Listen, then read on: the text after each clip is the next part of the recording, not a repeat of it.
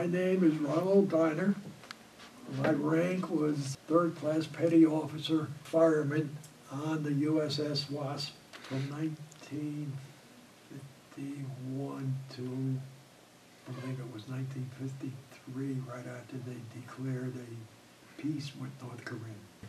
I was 16 years old. I wanted to drive a car. So I changed my birth certificate from 31 to 30.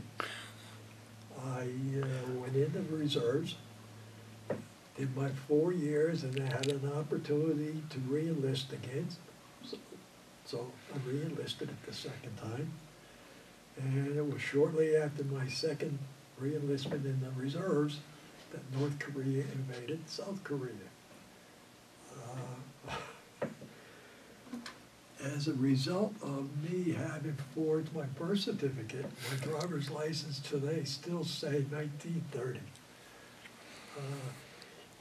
Years ago, my son lived in Belgium, and we flew over there many times, my wife and I. One day, we landed in Belgium, and we're checking in, and I got my passport, and my passport says 1931, and my driver's license says 1930.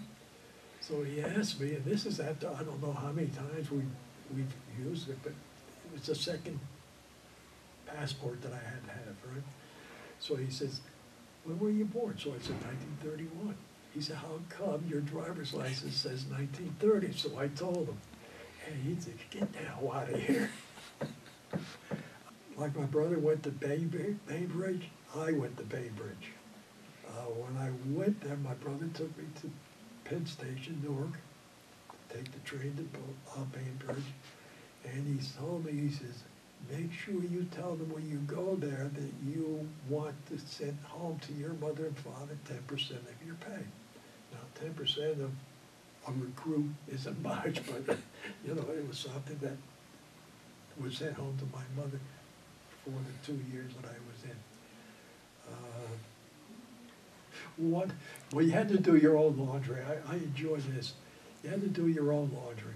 And one day, while you're tying up your laundry in a square knot, and if you don't put it in a square knot, all hell breaks loose. And I guess there was 30 of us in the barracks, and somebody did not tie a square knot, and the chief petty officer came in, and he says, gentlemen, one person did not put a square knot, you'll find your clothes in the mud, right where you hung them. And everybody went out, picked up their clothes, now we have to wash them again, and now we all have to wait in line to wash the clothes. But let me tell you, you always tied a square knot after that. We did marching, shooting, rifle, handguns, gas mask. You had to take it off. They put you in the room, slam the door shut. You're told to take off the mask, and I think you had to keep it off for a couple of minutes. And they would open up and then blow everything out. I think that was like 6 weeks. And then from there, I went on board the Wasp.